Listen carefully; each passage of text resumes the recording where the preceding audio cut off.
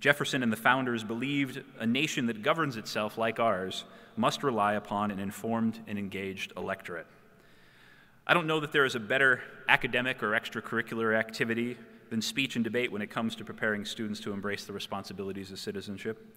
Some of the most thoughtful, well-educated, informed, and articulate people I've met in the course of my work here just happen to be teenagers who are involved in speech and debate. So despite the bad news about the state of civic learning in our country, you'll soon see a great example of why I, for one, am particularly optimistic. So our 16 finalists who you just saw have been debating all day today, and now we're down to the final two. The stakes are high. The winner tonight will receive a $10,000 college scholarship. So how many of you have had 30 minutes to win $10,000 in your life?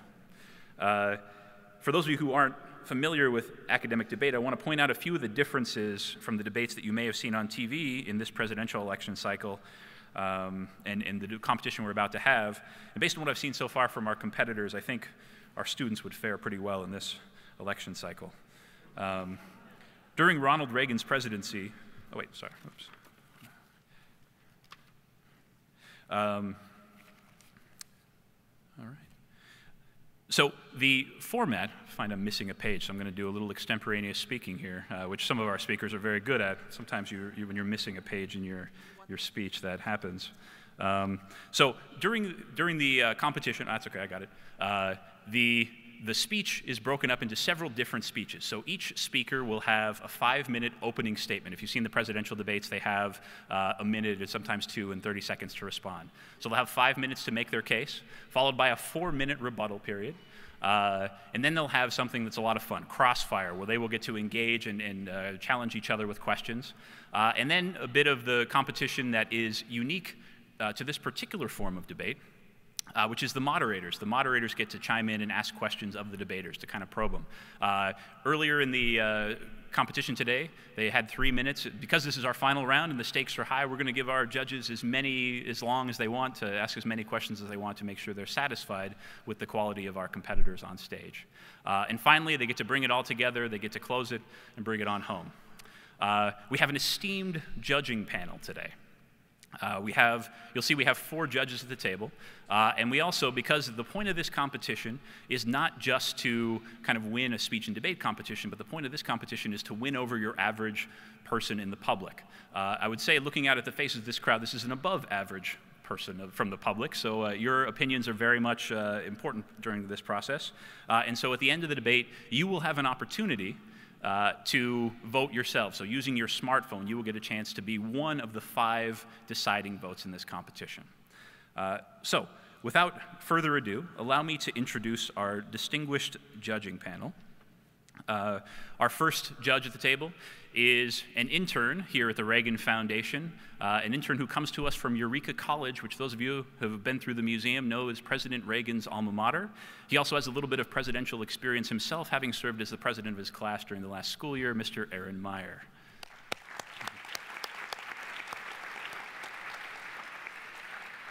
On the other side, we have a very good friend of ours here at the Reagan Foundation, one of our biggest friends in education, Ms. Deborah Salgado, who is the Director of Secondary Education here in the Simi Valley Unified School District and is the visionary and driving force behind the Ronald Reagan Citizen Scholar Institute at Royal High School, which just this year was awarded the Civic Learning Award of Excellence by the state of California, one of only 6 such schools in the state. So thank you for joining us today.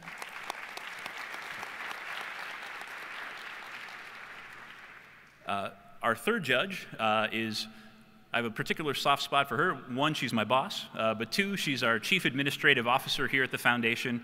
And if you want somebody who has had a front row seat of what it means to have traveled with and been around the great communicator, Joanne Drake served in the White House from 1984 on in the Presidential Office of Advance and now serves as our Chief Administrative Officer. She also served as President Reagan's Chief of Staff during the final 10 years of his life and has overseen things here at the museum such as our 2011 remodel, the funeral services for both President and Mrs. Reagan. So please join me in welcoming Ms. Joanne Drake.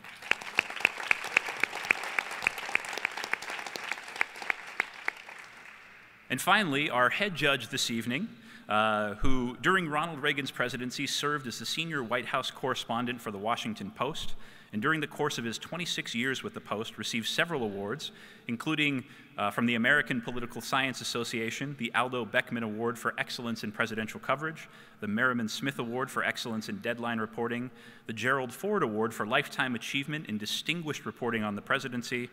His 1991 book, President Reagan, The Role of the Lifetime, is one of 5 books he has written on President Reagan, and was called the best study of that enigmatic presidency yet available by the New York Times. Ladies and gentlemen, please join me in welcoming our good friend and our head judge, Mr. Lou Cannon.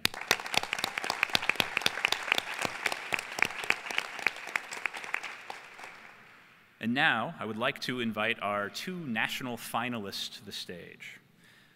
So first up, somebody who comes to us from not all that far away, Mr. Alex Zeo.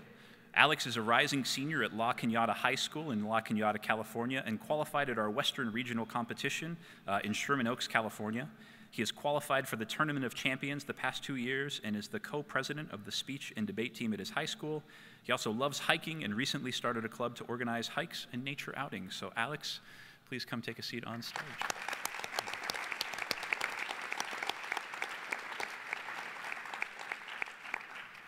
And for those of you who are interested in the East Coast-West Coast rivalry, you are in for a treat, because our other finalist hails from the other side of the country. Katie Kleinley qualified at our Northeastern Regional competition in Mineola, New York, and is a recent graduate of Ridge High School in Basking Ridge, New Jersey. In the fall, she will be attending Trinity College, University of Dublin in Dublin, Ireland, and is planning to quintuple major, as you saw in the video, in philosophy, economics, politics, sociology, and German. Could you fit any more? No? Okay. I had trouble with one major. She was also ranked the #1 congressional debater in the nation. In her spare time, Katie loves music, poetry, and art. So Katie, please come take a seat on the stage here.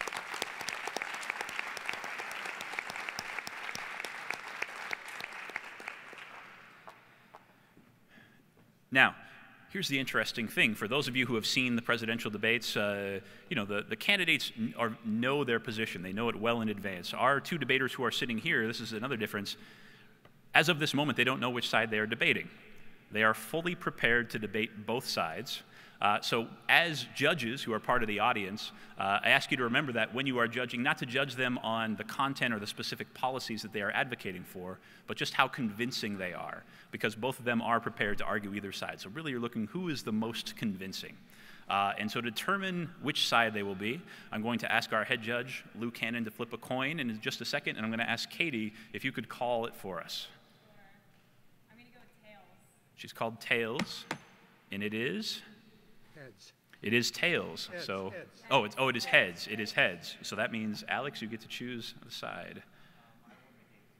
So he's going to go negative. She's going to be the affirmative. And with that, we will get started. Enjoy the show.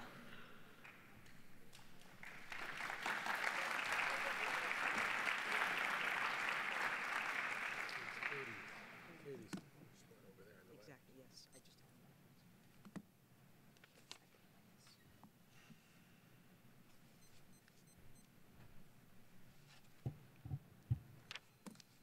Okay, are all of you ready?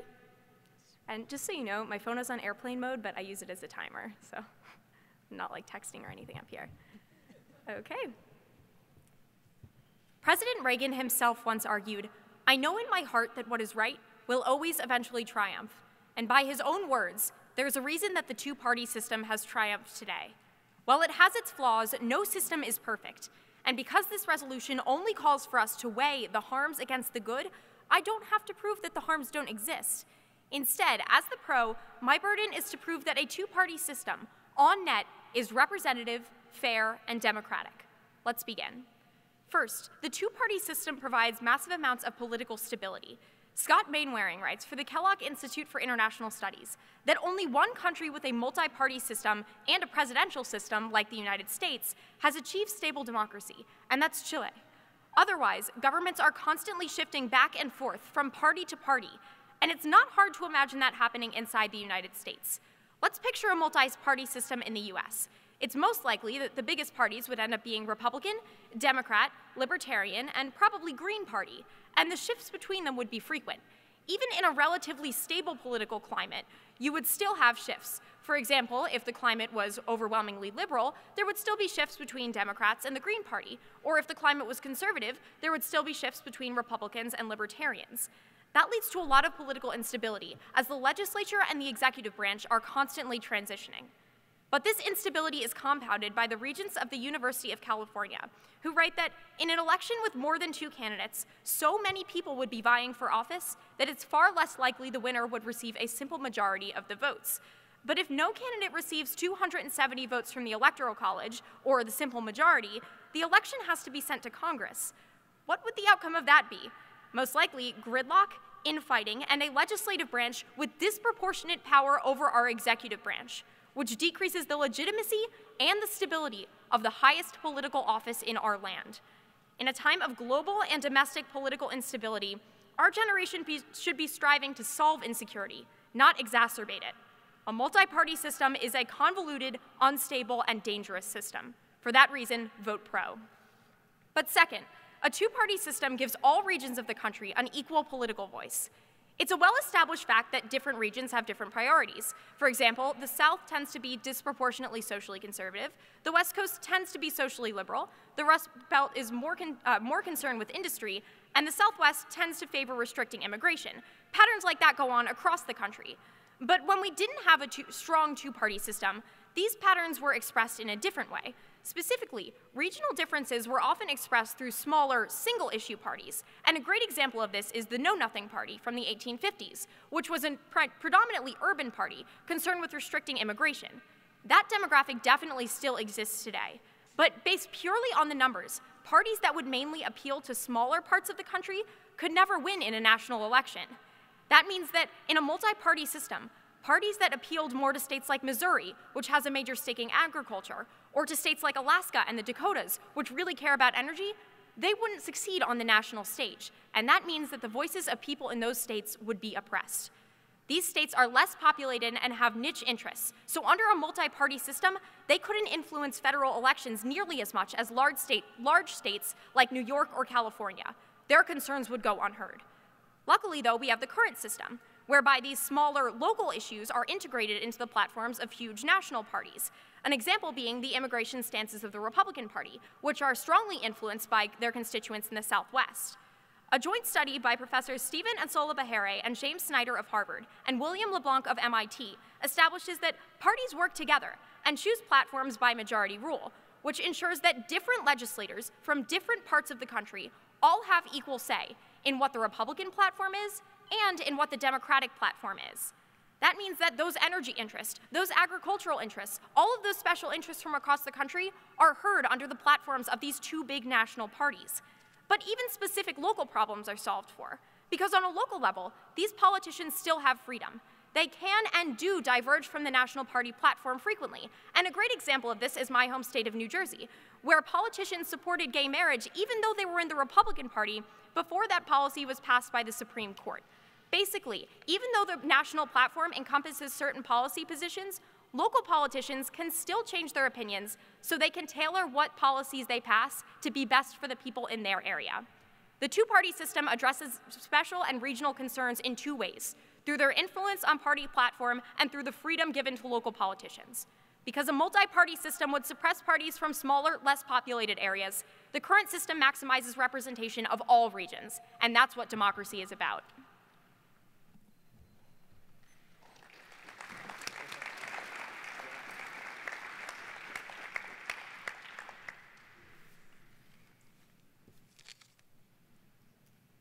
Is everyone ready?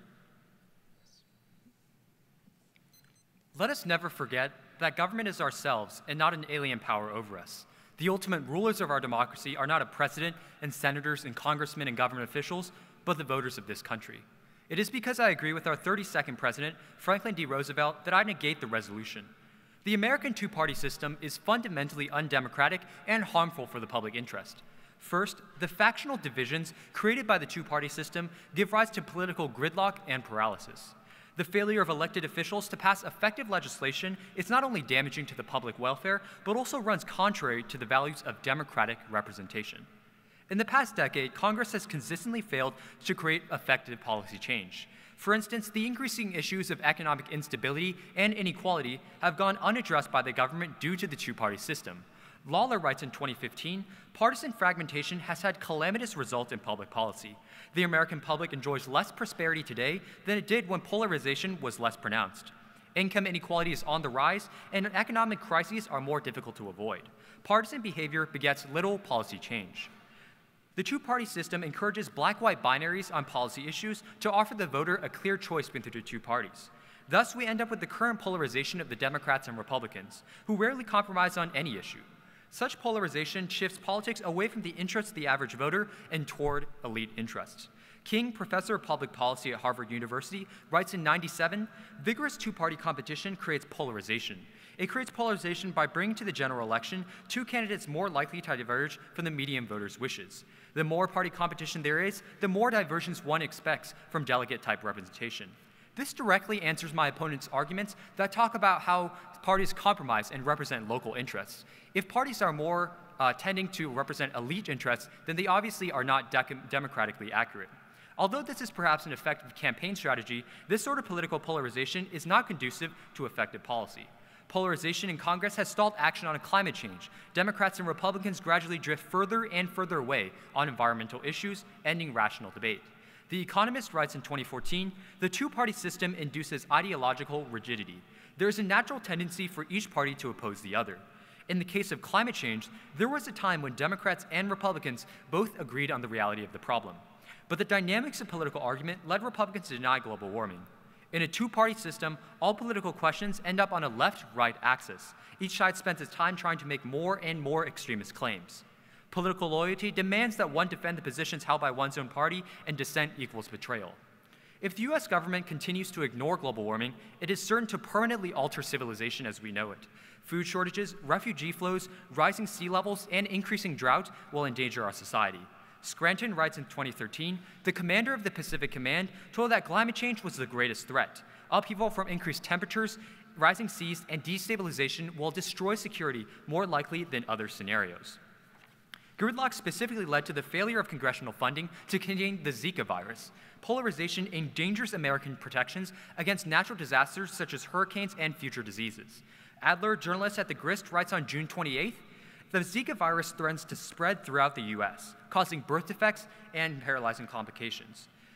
This is a chilling reminder of how political dysfunction prevent timely response on climate-related disasters. We likely won't have a federal response to Zika this year. Second, the two-party system creates political leaders that do not truly represent the interests of the public. Despite offering voters a choice between two parties, elections in the current system do not offer any real freedom of choice. The parties force the voter to decide between bad and worse. This sort of us versus them thinking trivializes real problems facing America, oversimplifying issues such as terrorism, inequality, and disease to a black-white binary. Koblenz writes in 2016, partisans on both sides are so angry they can barely speak with each other, must work together. Each side is more extreme, and each bases their political agenda on demonizing the other side. The national debate presents every issue as a simplistic duality, which trivializes everything. We aren't having a rational discussion about anything, and the public is sick of it. 80% disapprove of Congress. This furthermore answers her argument that talks about how the current system is not representative, or the current system is the best way for us to represent our interest. If instead the current two-party system places everything on a black-white binary, that does not accurately represent the problems that face America. Lastly, her first contention, or her first argument, talks about stability and the values of how we maintain regime stability. However, this is referencing largely developing and transitioning democracies and does not apply to an institutionalized democracy such as the United States that does not suffer from the risk of armed insurgency or other types of revolutions. Thus, because the current two-party system is undemocratic and unaccountable, I urge a negative ballot in today's debate.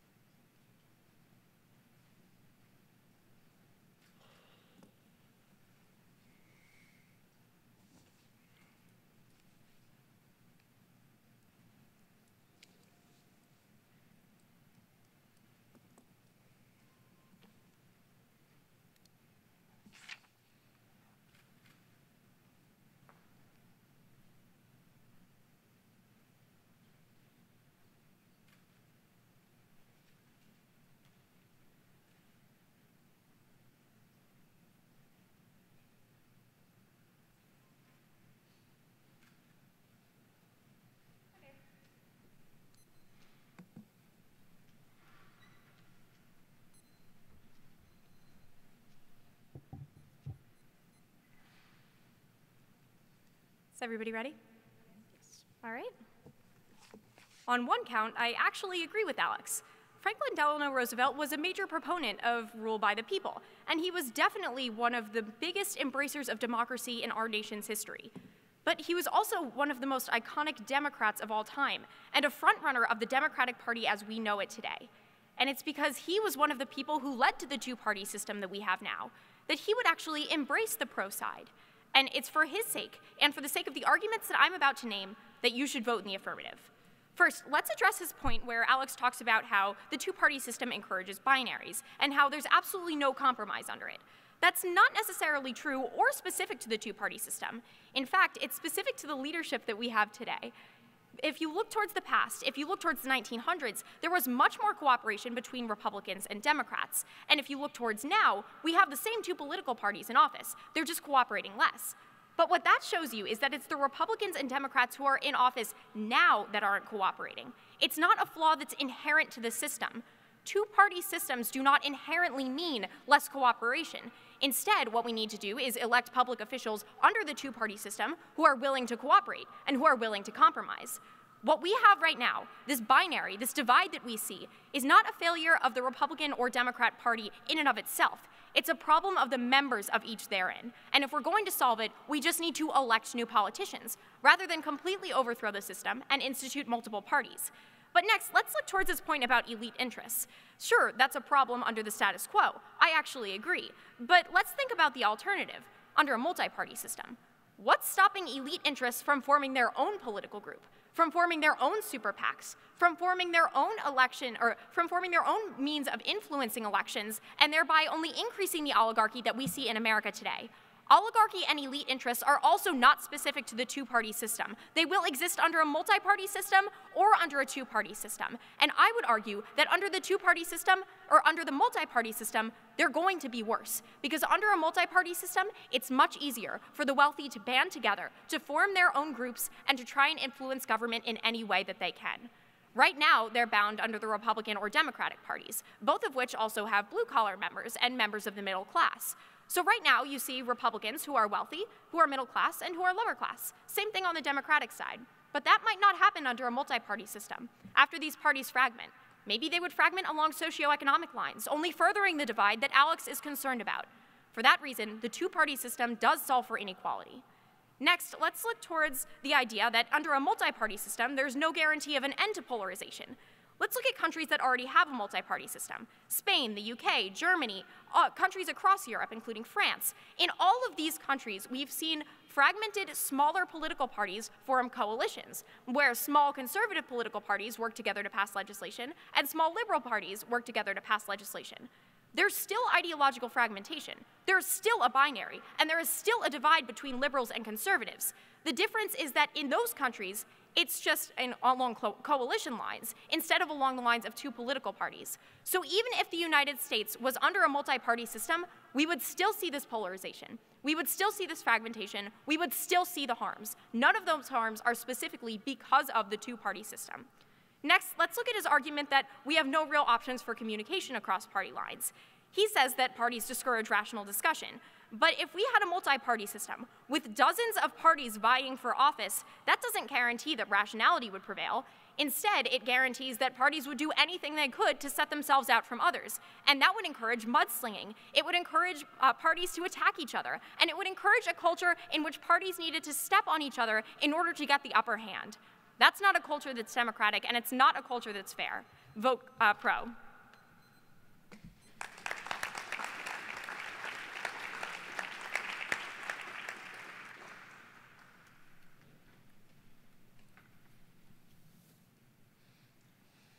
Is everyone ready? A crucial framing question for today's debate is whether the resolution asks that we compare the two-party system to an alternate multi-party system, or whether we should just question the merits of the current system. The resolution asks you the benefits of the two-party system versus the harms.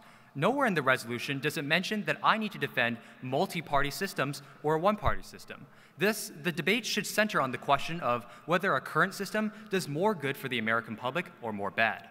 This is a key framing issue for today's debate because a lot of Katie's answers to my case talk about how multiple parties would be worse, that they would stall negotiations, and that they would make her current governance even worse. But this is not relevant to today's debate. The question is not whether multiple parties are bad, it's whether the current two-party system is good. Now moving on to the specific arguments she's made, she states that other countries have also had polarization and stalling of government. However, first, once again, this is not relevant to today's debate.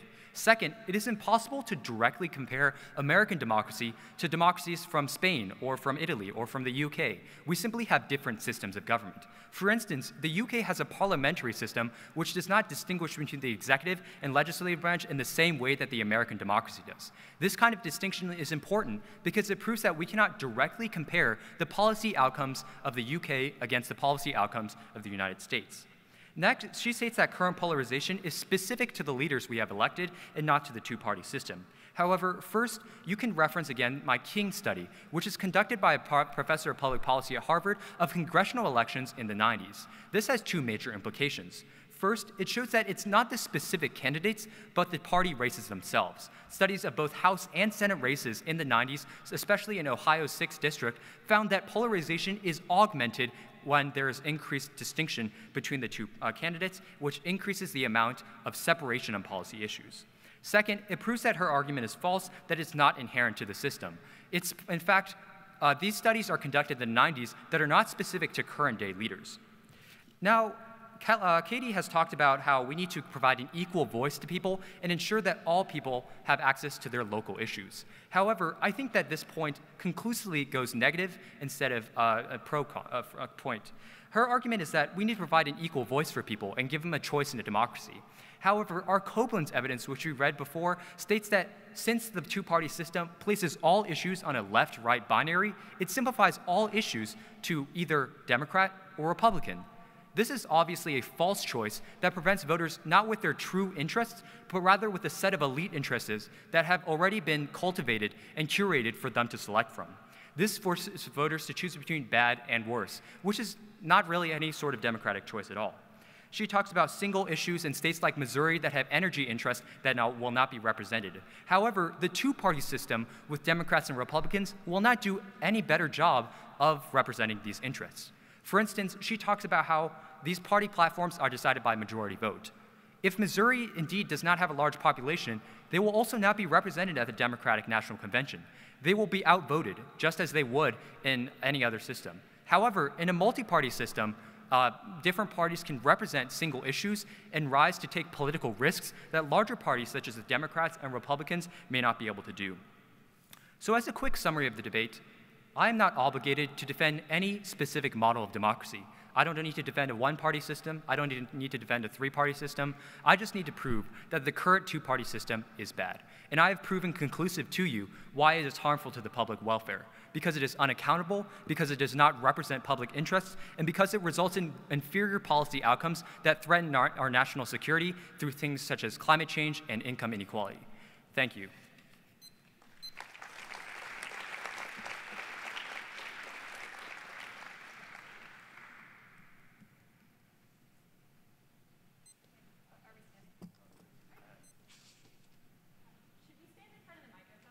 Yes. That would be great.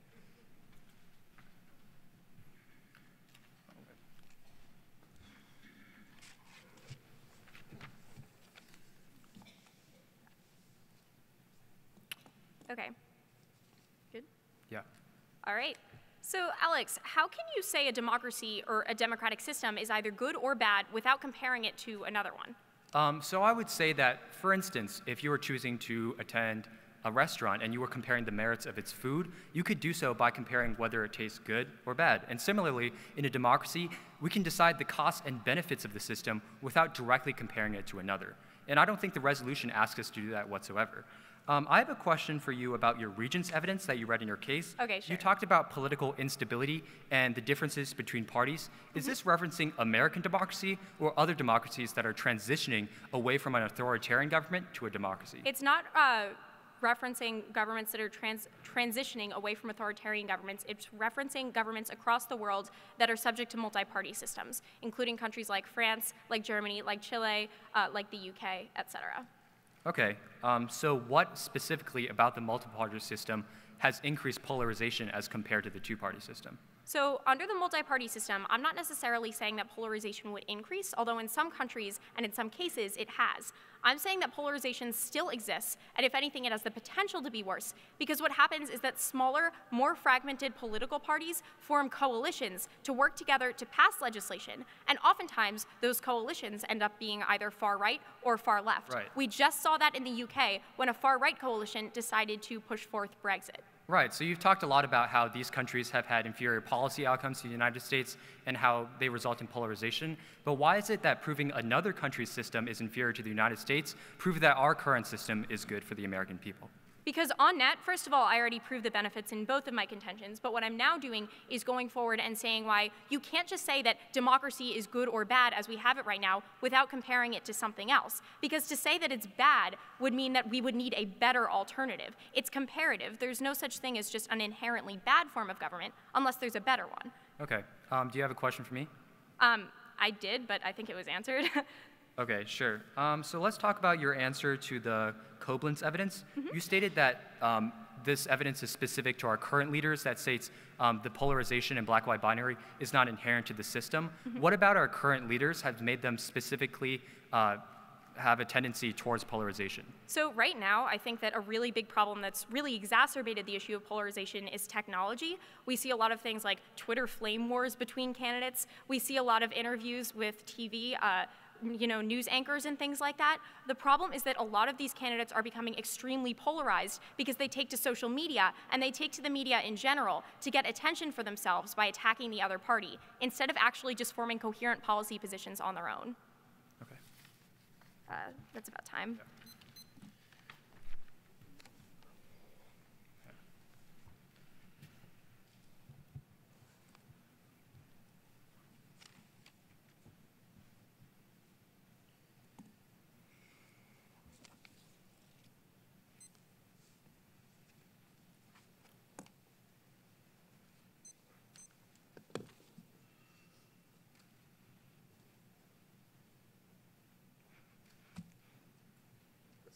Us, I guess. I have a question for both of you.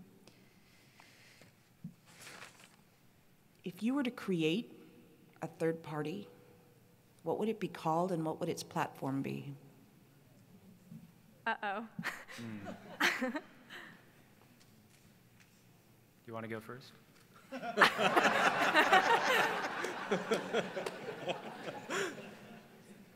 I can go first.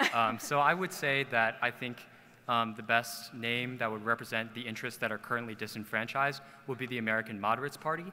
As I talked about in my case, I said the current polarization has resulted in extremist interest and elite interest controlling the direction of the election rather than the specific interests of the average voter.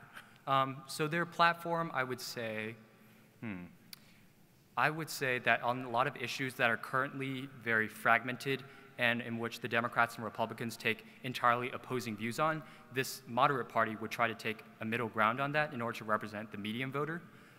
So for example, on the issue of climate change that I talked about before, Democrats often favor a carbon tax while Republicans favor no carbon tax. I think this middle party would try to take a different approach to the problem and try to negotiate a different way for us to address climate change that would avoid the pitfalls of either side and ensure that both moderates and independents are represented. So a few days ago, the Republican National Committee released its new platform for the 2016 election cycle, and they veered farther to the right than they have been in years. And I think in light of that, and in light of the fact that so many people are dissatisfied with the way that the RNC is running their party right now, it's really the conservatives more than the liberals who need a new party. So I would probably create a new party called the Conservative Moderate Party, because I think that the vast majority of dissatisfied moderates right now tend to fall on the right side. And their platform would probably be fiscal restraint without being, too far in the fiscal restraint direction. I think that they would be more socially liberal than the Republican Party is right now. And I think that they would embrace more modern values in a lot of ways, because I think that right now we see a lot of issues where politicians tend to be embracing values that they think people are going to follow just for the sake of gaining popularity among people in certain demographics of the US, instead of actually embracing things that, you know, the government has pushed forward in the past. I have a question for Katie. You said in your opening statement that you said that United States and Chile, you were quoting somebody, are the only stable democracies that don't change parties frequently. What about Sweden? You know, what about other Scandinavian countries? What about, despite the recent vote of the people on Brexit, what about the United Kingdom? I mean, it seemed to me you stretched the point.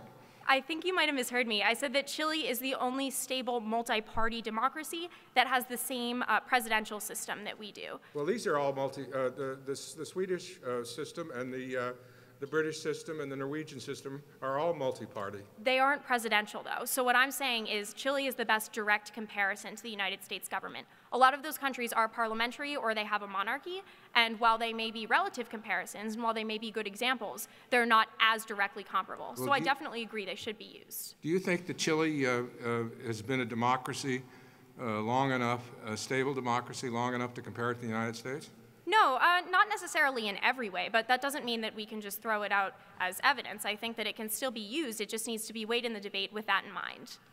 And I have a question for you, Alex. I don't quite understand the argument you're making on climate change. I understand well enough that the parties are gridlocked on it. Your description of their positions is accurate, but it doesn't seem to me that I know your burden of proof is not to prove that a multi-party system is better, but it doesn't seem to me that you've made a very convincing case about why the climate change problem is going to be solved under any system, since those divisions represent not just party differences, but difference of states, whether they burn coal, whether they have alternative energy. Could you talk about that? Sure. So I agree with you that the United States unilaterally cannot prevent climate change or entirely reduce carbon emissions all across the world. However, the point I was trying to make in my case is that the failure of any action by Congress represents a failure of the US government as a whole to mitigate, even lessen or alleviate the impacts of global warming. So I would say that my economist evidence talks about how Republicans and Democrats a while before in the 80s and 90s had more convergence on issues of environment than they do today, and how the increasing polarization of recent years has driven a wedge between the parties since they are incentivized to exaggerate their claims and separate their platforms to represent elite interests instead. Alex, you have started to answer my question, but I'm going to pose it to you anyway in case you want to expand on it a little more. You said that polarization is augmented by the parties. Can you expand on that a little bit? Sure. So the two-party system places Democrats on the left and Republicans on the right, and because it creates a binary sort of thinking, both parties are incentivized to increase the amount of difference they have between the two parties. So I gave a few instances of climate change and disease and how the two parties distinguish themselves from one another on these issues. That means they drive each other further to the left and further to the right in order to destroy a middle ground that would represent a good compromise between the two parties. Thank you. Katie, you talked about that having a two-party system creates stability, and Alex in his rebuttal talked about, well, we already have a stable country, so can you expand on that a little more and talk about the positives of that? Sure. I mean, we already have a stable country because we already have a two-party system. And I think that if you look towards other countries with multi-party democracies, what they have is a constant shift. Every few years, they have a new political party in power. Here, we only have a new political party in power even less frequently than in other countries. And here, when we see transitions between the political parties, we have, the Republicans taking office and then saying they're going to repeal Obamacare, the Democrats taking office and saying they're going to block Republicans from passing legislation. So every time we have one of these demographic transitions within the government, we see gridlock. And the problem is that with a multi-party system, these transitions would only become increasingly frequent, and we would have more and more turnover with more and more political parties continuing to control the government at a faster pace. Thank you. All right, Alex, I have a question for you. So I am aware that many of the founding fathers believe that we should not have political parties at all. So in your opinion, you said that you don't have to take a side on either one, but I'd like you to take a side. So would you rather have no political parties or a multi-party system? That's a good question. I think that the founding fathers, when they said that no parties would be the best option, didn't really consider how large our democracy would become.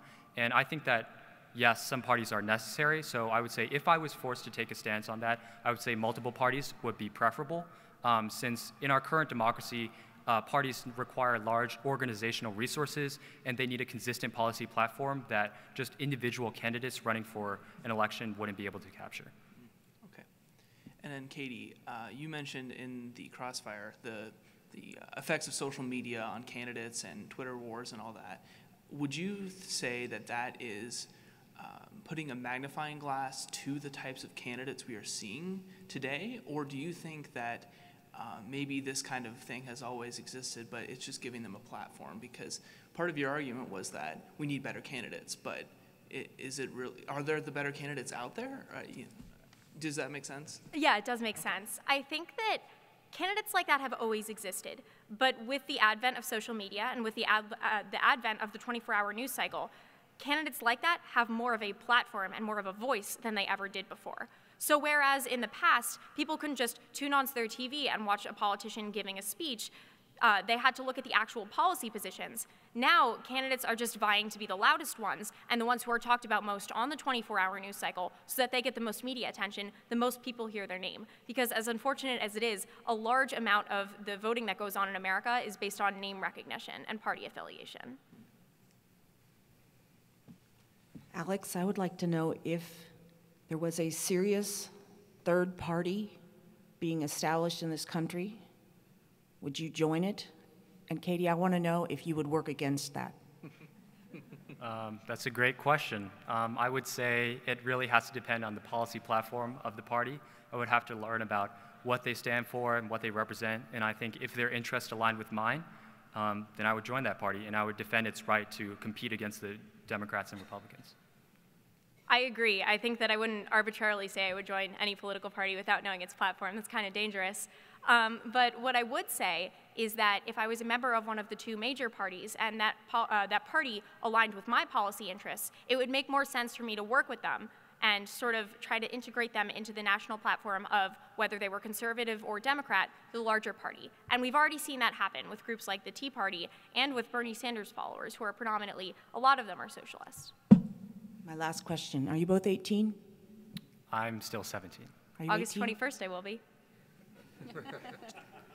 Do you know how to go register to vote? I'm already registered. Yes. Excellent.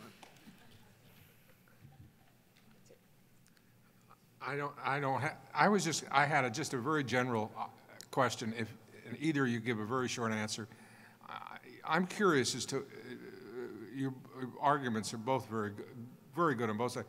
What do either of you think about divided government, by which I mean having one party control the Congress or a branch of the Congress and one party control the presidency, the White House? I think, I mean, do you think it's better to have a divided government, I guess, or have a unified government where one party controls? I think it depends on the circumstance, and it depends on the members of that government at the time. Because if you have a member of the executive branch who is one party, Party X, and then you have members of the legislative branch who are another party, Party Y, and they're not willing to work together, then a divided government is going to be absolutely destructive. The president will veto all of the legislative branch's legislation, and the legislative branch won't try to uphold the president's ideals. But if they can work together and they're of opposite parties, then I think that would make the government incredibly strong, because you would have two voices from opposite sides of the aisle working together, which means that everyone of all of those parties would be represented. Ideally, that would be my perfect world. I agree that it often depends on the people who are in the government, and there are costs and benefits to having a divided government. So for instance, as Katie talked about, having for example, Republican Congress and Democratic president as we have today, provides balance so that one party cannot dominate the political conversation. It ensures compromise. But unfortunately, if the two parties are so polarized as we see today that they're entirely distinct and unable to agree on anything, that sacrifices all the benefits of political compromise and conversation that would exist in a divided government.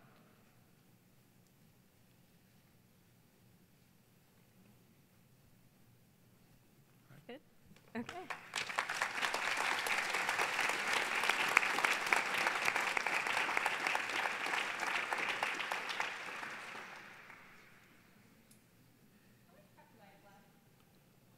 I had a minute 15 when you stopped.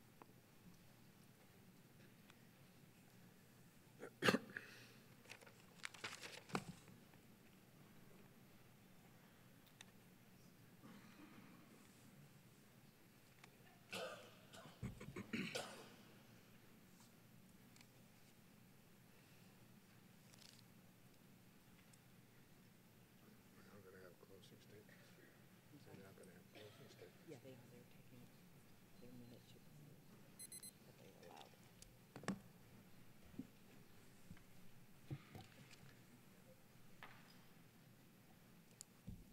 Everybody ready? Okay. First, let's talk about the resolution itself. Sure, it only asks for the benefits versus the harms of the two-party system, but there's no way that we can weigh these benefits versus harms without comparing what we have to what other systems have, because democracy does not exist in a vacuum. Right now, the two-party system is our vehicle to democracy, and to say that it instills a net harm implies that it's a bad thing. But because it provides us democracy, I would argue that it's a good thing. And unless Alex can prove that there's a system that provides a better democracy with enhanced freedoms and more representation, then ours is providing a net benefit, because it's providing freedom and it's providing representation. Now, let's look at my examples of other countries. Alex says that we should throw them out, all of the UK and France and all of those countries, because they don't necessarily have the same political system that we have. Sure, let's do that. But then let's look towards Chile, which, like I said before, has an identical government structure to ours. They still have all of the problems that I spoke about, and all of the problems that Alex thinks is a concern as well. They still have instability, they still have new parties vying for power every election cycle, and they still have uncertainty as to who's going to be controlling their government after every election.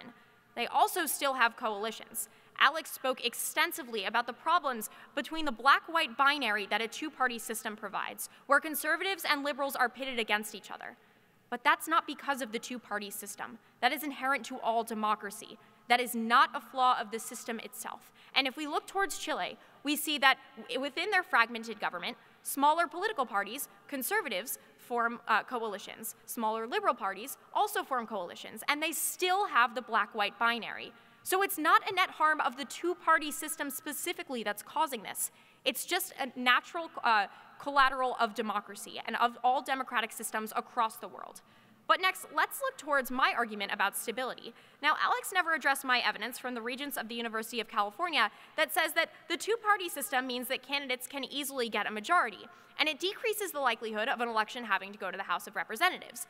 That's a good thing, because if we had an electoral system that forced elections into the House of Representatives, we would see massive harms. We would see gridlock. We would see a legislative branch with disproportionate influence over the highest governmental office in our land.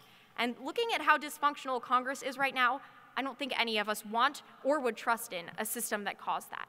Our system right now solves for that, and that is why it is a net benefit. But next, let's look at my argument about political voices and how integrating regions with less people into federal party platforms provides them a better voice. Again, Alex didn't really address this. Because right now, representatives from every state go towards the national conventions. Because states like Iowa and Ohio are so important, regardless of how many people they have, all interests in the country are represented fairly. People from every region are able to influence the national parties. And for that reason, it is fair and democratic to everyone. Every American, regardless of who they are or where they live. Vote pro.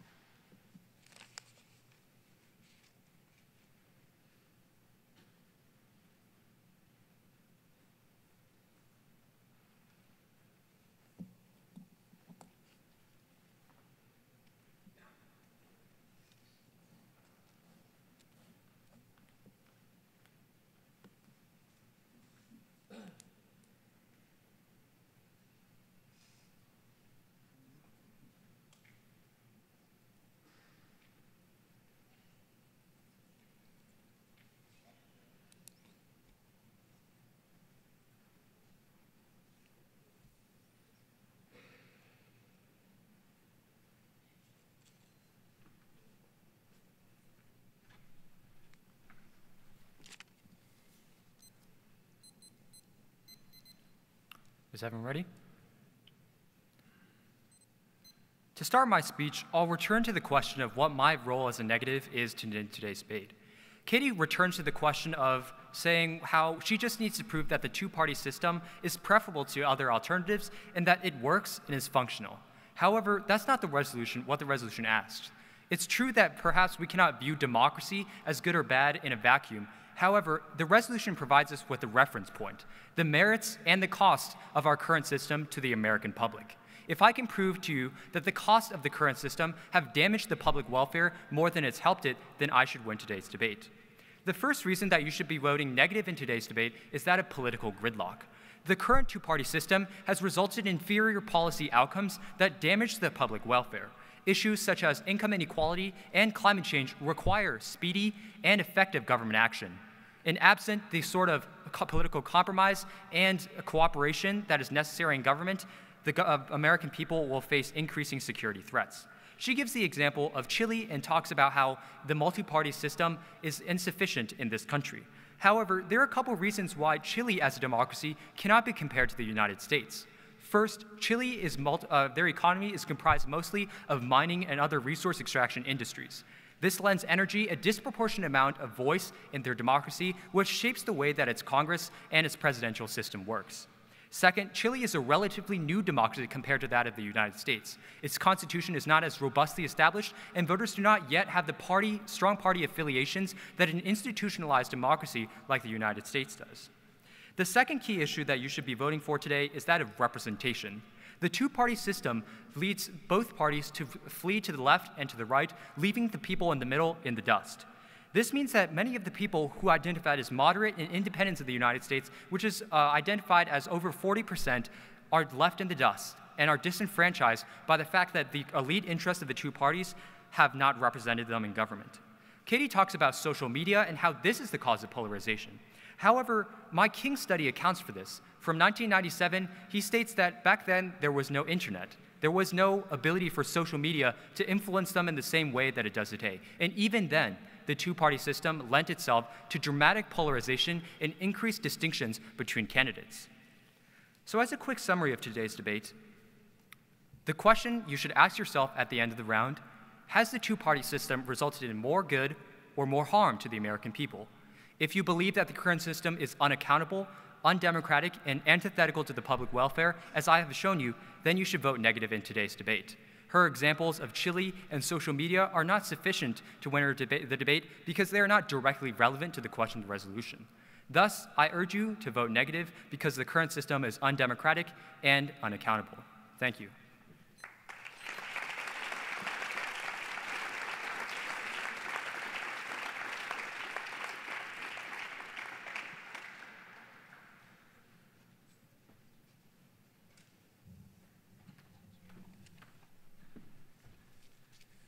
So thank you both very much. I'm going to invite you to take a seat back in the audience just for a minute. So as I mentioned at the outset of the debate, we have our 4 judges here, but each of you in the audience is also invited to help us judge, and I'm going to talk you through that process right now. I'm also going to invite each of our final round debaters. You can also vote, just as a presidential candidate might vote for themselves in the election. But I'm going to talk you through this. So if you have a smartphone or a laptop or a tablet or a mainframe computer that has internet access, you can pull that out. But go ahead and, so I'm going to ask you to go to the website. It says in the program govote.at. That website was not working when we were setting this up earlier today.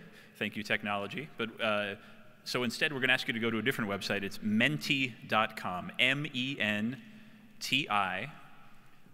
I'll give you a second to go there. If you don't have a smartphone, you can collaborate with the person next to you. That's okay. Or the person with the mainframe. MENTI.com. And when you get there, it's going to ask you for a code. I'm going to give you a 6-digit code. I'll read it a couple of times for you. It's 925810. So 925810. And then when you get to that screen and you enter that code, it should pull up a little screen that says, who is the next great communicator? And you have 2 options: affirmative, which was Katie, and negative, which was Alex. And go ahead and make your selection for the person that you thought was the next great communicator, and then you can click on submit. And once all those votes are tallied, that will count into our official account, and we'll come by and collect the, I'm going to give the judges just a minute or 2 more to finish up. Judges, once you have circled the person who you thought won, we're going to come by and collect those, and we're going to reveal those in just a few minutes.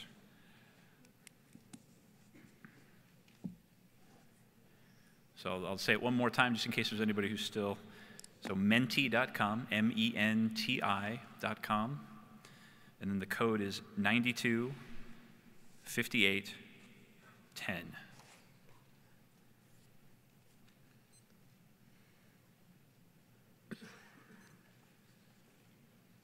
All right, so everybody should have submitted their vote at that point. So our judges, when you have completed your ballot, if you just want to hold it up, Rebecca from our team will come by and collect it.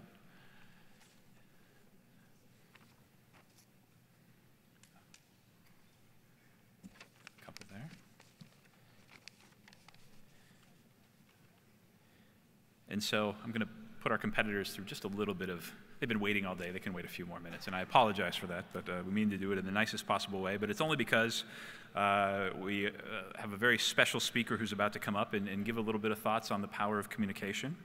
We're going to invite to the stage a speaker who's no stranger to the idea of what it means to be a powerful and effective communicator. In addition to his credentials that I listed earlier when introducing him in his celebrated career as a journalist and author, our speaker has served as the Rasnick Distinguished Lecturer at UC Santa Barbara and the Freedom Forum Journalist in Residence at the Annenberg School of Communication at the University of Southern California. Here tonight to share his thoughts on communication, it is my pleasure to invite to the stage our head judge, Mr. Lou Cannon.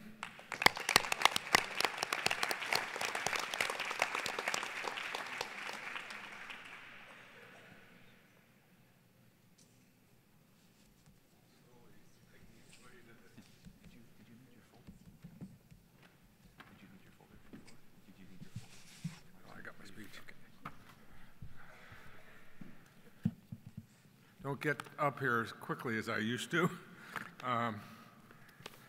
Can anybody hear me? Am I speaking in the microphone? Okay. In the back, can you hear me? First of all, I want to say that I was just blown away by these two competitors, Katie and Alex, and I found it very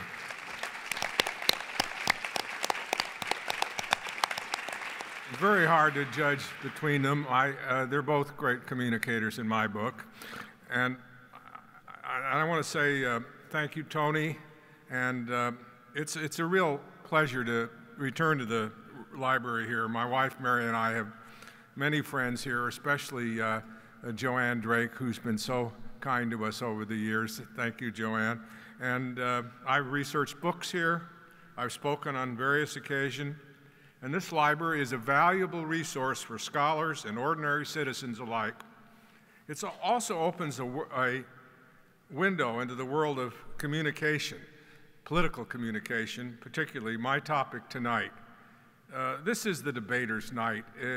Katie and Alex and the other 14 of you who have worked so hard, it's not my night, and I'm going to try to follow up here the speech-making mantra of one of our most transformational presidents, Franklin D. Roosevelt, who said he was advising one of his sons to give on how to give a speech. He said, "Be brief, be sincere, be seated." But if you, here at the Reagan Library, if you wander through the museum here, which is both enlightening and accessible, you're going to find many reminders of events in which a president's words changed history. One powerful example is the speech President Reagan gave on June 12, 1987 at the Brandenburg Gate, urging Soviet leader Mikhail Gorbachev to tear down the Berlin Wall that loomed behind him. Loudspeakers from the East German side of the wall are trying to drown him out, and Reagan's voice rises so it can be heard above them. I covered that event for the Washington Post, and in my mind's ear can still hear Reagan saying, "Mr. Gorbachev, open that gate. Mr. Gorbachev, tear down that wall." Reagan was called a great communicator, as we all know, but it's a sobriquet about which he had mixed feelings. In his farewell speech from the Oval Office on January 11, 1989, Reagan said that it wasn't his style or words that made the difference, but the content. "I wasn't a great communicator," he said, "but I communicated great things, and they didn't spring full-blown from my brow. They came from the heart of a great nation, from our experience, our wisdom, and our belief in the principles that have guided us for 2 centuries.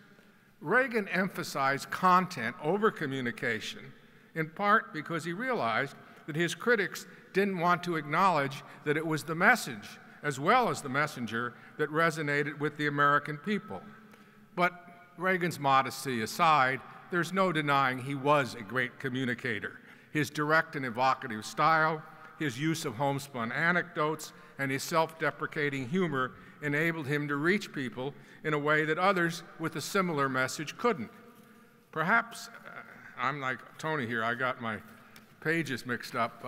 Once when Ronald Reagan was speaking in Florida outside, a wind came up and blew away his cards that he used.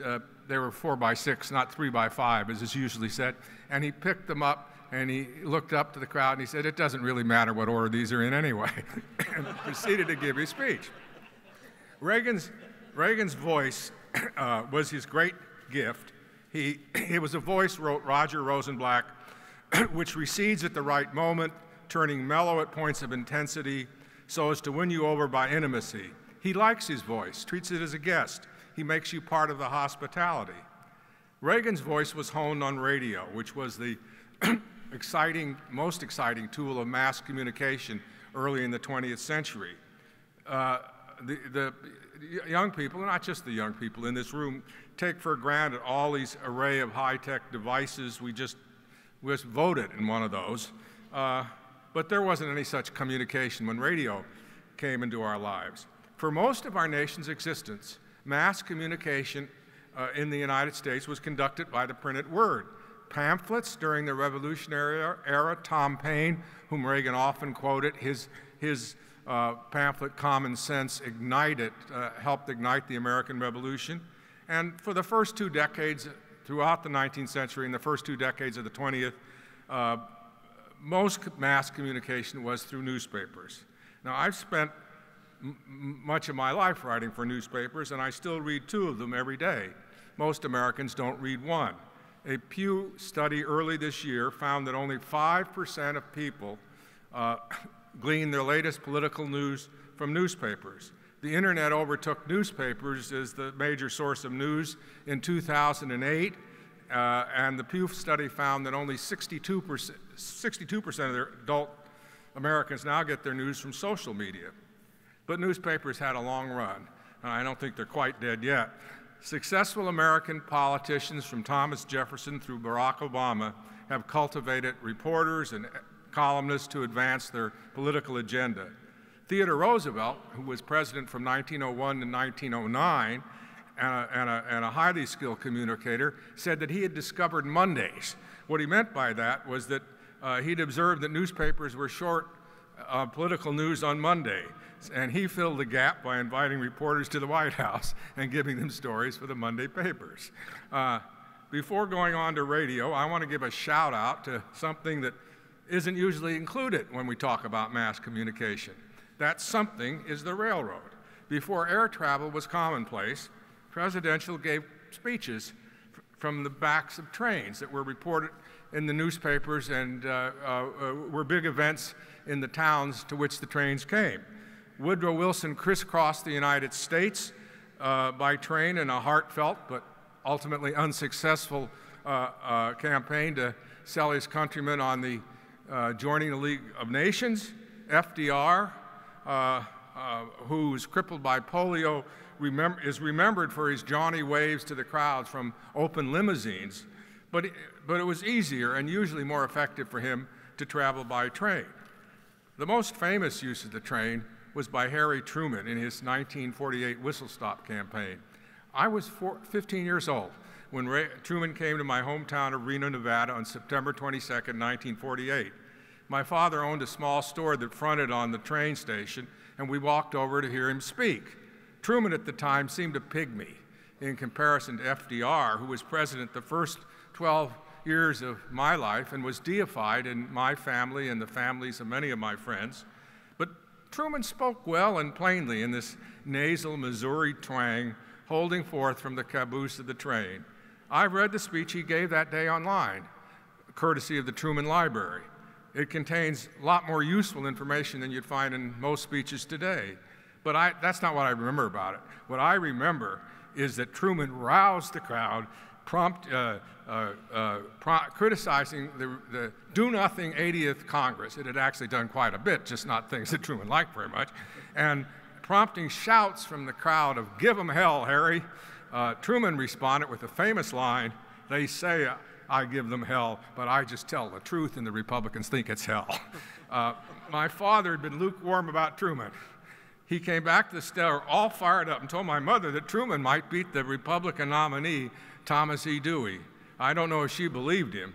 Dewey was heavily favored and ahead in the polls, but Truman pulled off the greatest election upset in the history of U.S. presidential elections. He wasn't much of a radio speaker, though. FDR was the premier radio communicator, giving speeches to the American people that he described as fireside chats. FDR was well born, but he had a common touch, perhaps a byproduct of this struggle with the polio, I think, that had crippled him. To people listening as a family around oversized radios, as we did, FDR came right into the living room, talking to ordinary Americans who were scraping by in the Great Depression as if he were a member of the family. Ronald Reagan was then a student at Eureka, and he was Eureka College, and he was transfixed by these speeches, and he could do a passable imitation of FDR. When I was interviewing Reagan for my first book about him, he quoted the celebrated lines from FDR's inaugural speech, "The only thing we have to fear is fear itself, nameless, unreasoning, unjustified terror, which paralyzes needed efforts to convert retreat into advance," and lapsed, I think without knowing it, into Roosevelt's cadences. Reagan had different goals than FDR, his first political hero, but he shared with him a great faith in the American people and a speaking style that conveyed optimism and courage, qualities that both of them possessed in abundance. Reagan also recycled some of FDR's best line. For instance, the resonant rhetorical question that Reagan posed in the 1980 presidential campaign, "Are you better off than you were 4 years ago?" was an altered borrowing from a 1934 fireside chat in which FDR was urging election of a Democratic Congress. He asked his listeners if they were better off than they had been under Herbert Hoover. Mindful of FDR's advice about being seated, I'm going to try to fast forward this and talk about television. It began flourishing as a political medium in the 50s, but its first great impact came in 1960 at the debate between John F. Kennedy and Richard Nixon. Some historians think it made the difference in the election, which Kennedy won by a hair's breadth. Interesting, those who saw the debate on television thought Kennedy had won. Those who heard it on the radio thought that Nixon had. Nixon wasn't well when he conducted that debate, and he had lost a lot of weight, and it showed on TV. JFK was telegenic, and his inaugural address, "Ask not what your country can do for you, but what you can do for your country," ranks among the best inaugural speeches of all time. Many members of the old media, they disdained television. We thought it a deceptive medium in which facile and glib personalities could get away with things. Reagan knew better. He told me that you couldn't fool the camera, and he was largely right about that. But you did become more overexposed, more easily exposed on television than radio, and Reagan realized that too.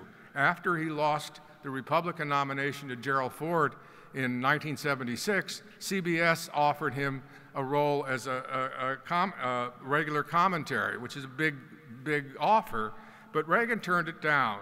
He believed he could better keep his name before the public with the weekly radio shows and newspaper columns that he wrote. I'm going to leave you to judge who's been the most effective communicator in the White House since Reagan left office. I'd probably give a slight nod to Bill Clinton, although George H.W. Bush and certainly President Obama, who's an inspirational orator, have had their moments. All presidents do. Overall, George W. Bush won't be remembered as a great communicator, but his remarks in the rubble of the 9/11 terrorist bombing in New York City stirred Americans as much as any speech by any president. It's called rising to the occasion. Now, the question is, will anybody be able to do that in 2016? I don't think it's happened yet, although we certainly had many terrible occasions, the latest of which is the attack in Nice. But let me pivot here for the final section of this talk to make some observations about political communication in the age of the internet. And there was some references to these things in Katie's part of the debate. Never have candidates or commentators been able to reach people so quickly. Yet never in modern times has political commentary been more abusive, debased, and really unconcerned with the scientific facts. I think the internet and social media shoulder a chunk of the blame for this. I say that as one who uses the internet regularly to research columns and books and speeches. I'm so grateful for its existence. My wife Mary is my researcher on many of my books, and she would spend weeks doing things you can look now up in a few seconds or minutes on Google. But the internet enslaves as well as liberates. Along with other social media, it has the capability of bringing people together, but it can also accentuate the isolation of those who feel alienated from society. I hope I'm not painting with too broad a brush when I observe that a number of the people who have committed violence or terrorist acts have corresponded secretly with like-minded conspiracy theorists or haters on the internet and seem to have been empowered by their communications.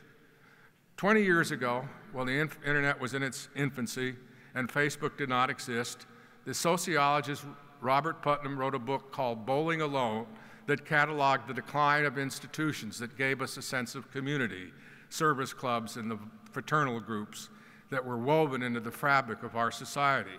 Putnam wrote that we sign fewer petitions, belong to fewer organizations that meet, know our neighbors less, meet with friends less frequently. I'm not talking about liking friends on Facebook, but meeting with them, and even socializing with our families less often. The title of the book came from data that showed that more Americans were bowling than ever before, but not together in leagues. The phenomena he described has since increased exponentially. When I grew up, the town communist and the town money crank, we all knew who they were. The money crank was a guy who was much like, if you've seen William Saroyan's wonderful play, Our Town, and he is a drunk who regularly disrupts gatherings by reciting the peroration of William Jennings Bryan's speech to the Democratic Convention of 1896, "You shall not crucify mankind on a cross of gold." We thought he was funny, Democrats and Republicans and independents alike. The crank, not Bryan. On the internet, by contrast, people aren't talking to each other the way we talked to in those days. They talk to people who share their political faith more than they converse across the political divide. Many of the comments are abusive. They describe the other side as enemy. Google George W. Bush and the word Nazi and you'll get 3 million hits. Google Barack Obama and the word socialist and you'll get 17 million hits. In theory, the internet could foster a wonderful exchange of ideas. More often, what we have is reinforcement of the views we already hold, and in the worst cases, uninformed demagoguery. So I say to the people in here, in this room or anywhere, who condemn congressional gridlock, as we all sort of do, that the members of Congress may be reflecting their constituents. And perhaps those of us who deplore this current presidential campaign, the first in which majorities of the public distrust both of the presumptive presidential nominees, should take a collective look in the mirror. Hillary Clinton and even Donald Trump are the effects of what we've been doing to ourselves rather than the cause. I'll end on first a lighter and then I hope a more inspirational note. In my days as a state capitol reporter in the 1960s, I knew a state senator with a simple prescription for political communication. Every political speech, he said, the candidate, the speaker, must point with pride, view with alarm, and wave the American flag. And he would twirl an imaginary flag and twirl around as he spoke. Franklin Roosevelt and Ronald Reagan, on occasion, waved the flag, but they did so much more. Unlike the negative communicators who dominate the political landscape today, they had faith in the future and in the ability of us, the American people, to make a better world for ourselves, our children, and our grandchildren, and I should say, in my case, our great-grandchildren. FDR said, "We have always held to the hope, the belief, the conviction that there is a better life, a better world beyond the horizon." Ronald Reagan said, "Let us be sure that those who come after us will say of us in our time that we did everything that could be done. We finished the race, we kept them free, we kept the faith." Let us, like FDR and Reagan, look to the future and with the hope that we all leave our country in a better way than we found it.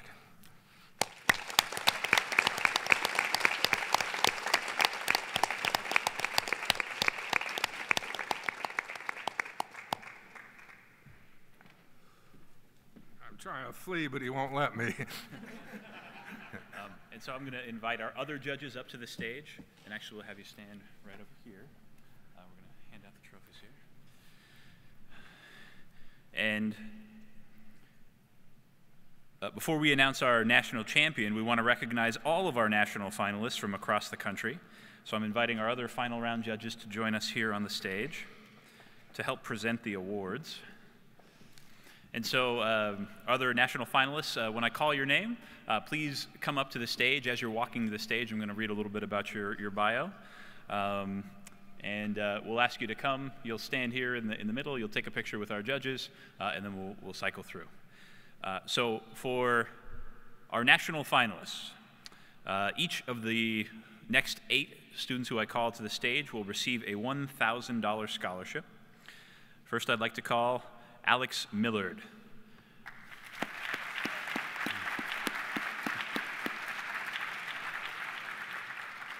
Alex is a recent graduate from Truman High School in Independence, Missouri, and qualified at our Midwest regional competition in his hometown of Independence. He will be attending Stanford University to study political science next fall. After gaining his bachelor's degree, he plans to attend law school. Congratulations.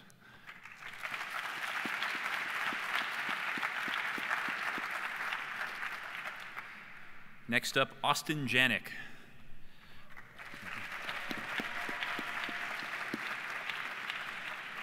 Austin is a recent graduate of the Grace Academy from right here in Simi Valley, California. He qualified at our Western Regional competition in Sherman Oaks, California, and will be attending California Lutheran University. He has participated in speech and debate over the last 4 years and is an accomplished magician as well, who has performed at the Magic Castle in Hollywood and on CW's Penn and Teller Fool Us, alongside famous magicians Penn and Teller. So congratulations, Austin.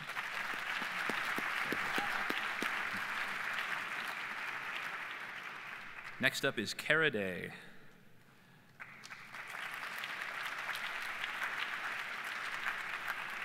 Kara is a rising senior at St. Agnes Academy in Houston, Texas, and qualified at our Greater Texas Regional competition in Pflugerville. She's attended the Tournament of Champions and also qualified for the Texas Forensic Association State Congressional Debate twice. She's also involved in mock trial, Harvard Model Congress, and has studied ballet for 13 years with the Houston Ballet. Congratulations.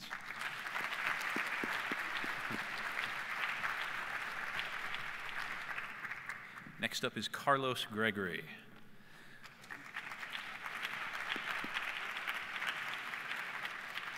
Carlos is a rising senior at Hendrickson High School in Pflugerville, Texas, and qualified at our Greater Texas Regional as well. In addition to debate, Carlos plays soccer, through which he's been fortunate enough to travel across the country and visit states such as Florida, Massachusetts, and California. So congratulations, Carlos. Congratulations. Next up is Gabriel Jankowski.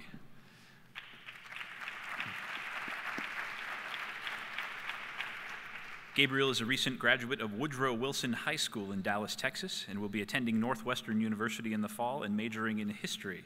He aspires to one day study for his PhD in history as well. He was ranked as one of the top 2 speakers for the National Association for Urban Debate Leagues and has played lacrosse for 5 years before completely committing to debate. Congratulations.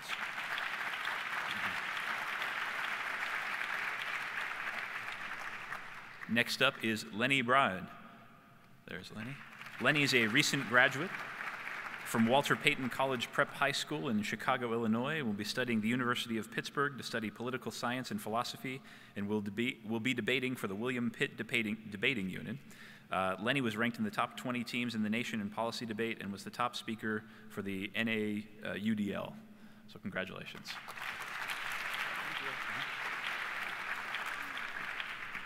Gage Cohen.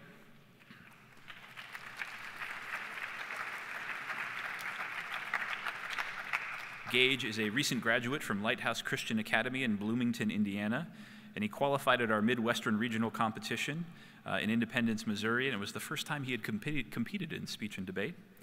Next fall, he will be attending George Washington University to study international affairs and public policy. A professed political junkie, he had the opportunity to work on Ted Cruz's campaign during the primaries. He also studies Spanish, Chinese, and plans to study Arabic in the fall. Congratulations.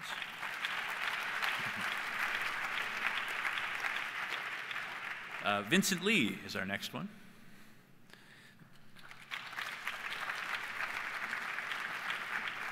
Vincent Lee is a rising senior at Poolesville High School in Poolesville, Maryland, and qualified at our Mid-Atlantic Regional competition in Washington, D.C.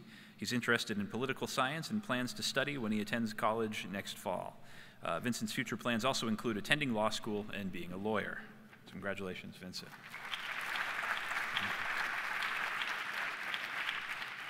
Next up are our quarterfinalists. Each of our quarterfinalists will receive a $2,000 scholarship. First up is Ben Rankin.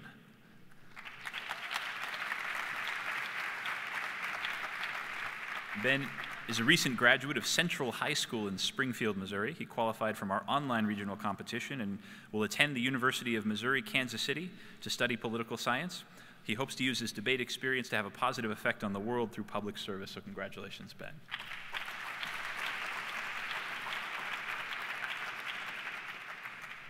Micah Cash.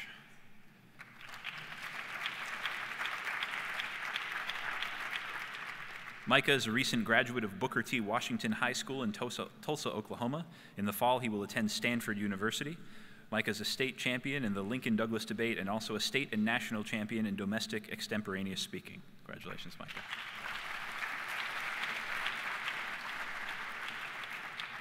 Marshall Webb.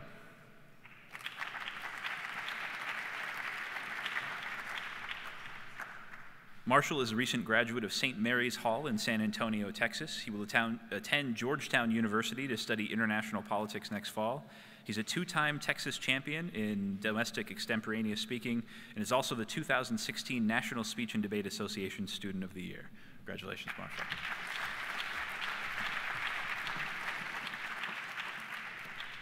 Ronald Thompson.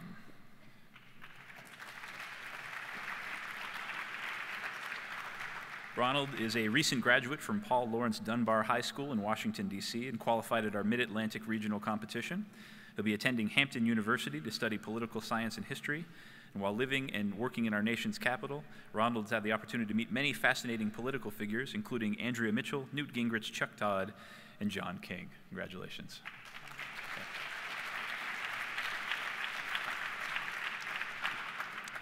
Our semifinalists, each of these two will receive a $3,500 scholarship. First up is Justin Kang.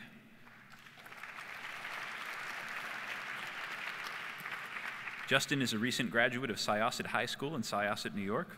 Justin qualified in our online competition and will be attending NYU Stern School of Business to study finance.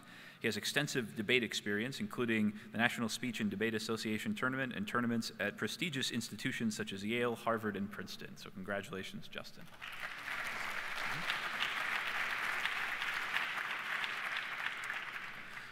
Our other semifinalist, Peter Charalambous.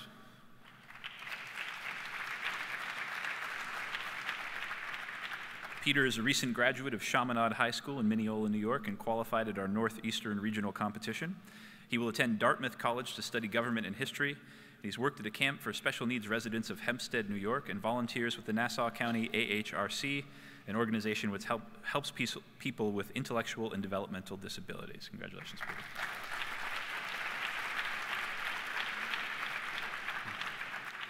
And finally, I am going to invite both of our finalists to the stage, and I'm going to invite Mr. Lou Cannon over to announce our runner-up and our national champion. So maybe, Aaron, if you could hold the trophy until...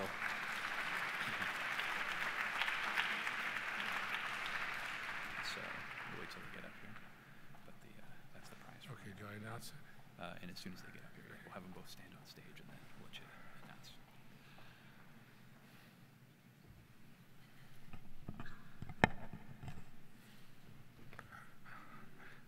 I want to announce the runner-up is Alex Shao.